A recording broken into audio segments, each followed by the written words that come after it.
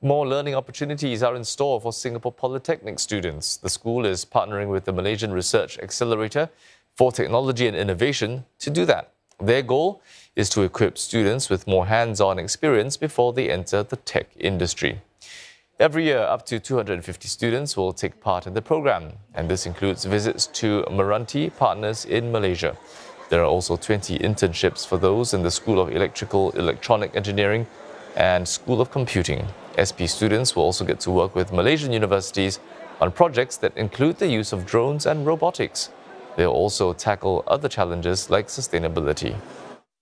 Together, our students and the overseas students would use design thinking methodology to ideate and to devise solutions to overcome those challenges. So we look forward to this platform where both our students and the Malaysian students can come together, work together to benefit the industry.